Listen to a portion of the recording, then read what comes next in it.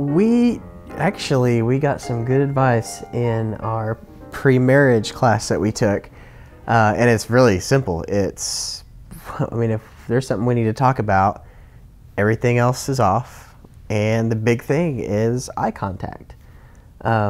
We don't have serious conversations with the TV on, or playing with the dog or anything like that. It's like we're still, neither one of us are moving around. We're not doing anything else, whether it be washing dishes or cooking or whatever. It's the two of us, literally just looking into each other's eyes, and I know that when she's looking at me, she's listening to me, and I would imagine that she knows the same.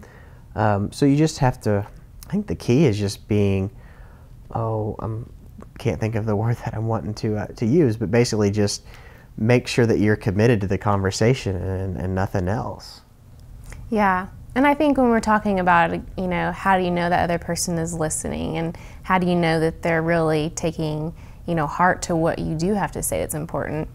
And I think for Matt and I, one thing that we are still practicing, but I think it's beneficial, is when I come home from work or when he comes home from work, usually one of us is going to say something about our work day.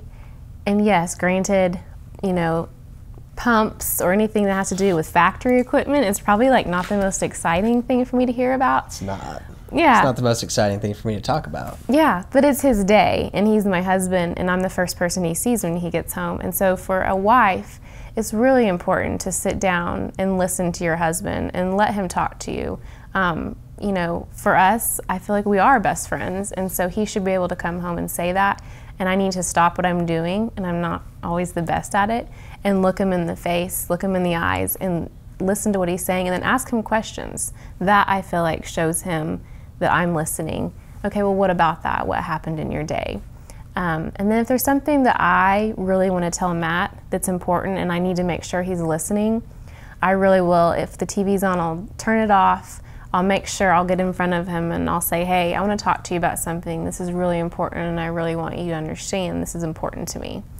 And so usually I know if he kind of stops what he's doing and he looks me in the face, like we talked about earlier, and eye contact, it's just about communication. And you need to tell your spouse, this is important and I hope you're listening. Yeah, because it's very easy to tell when you're talking to somebody whether they're into it or not. And so especially if you're a husband and your wife's talking to you, it'd be a very wise decision to drop everything else you're doing if it's something serious that she wants, because she'll remember it. Playing on Facebook. Yeah.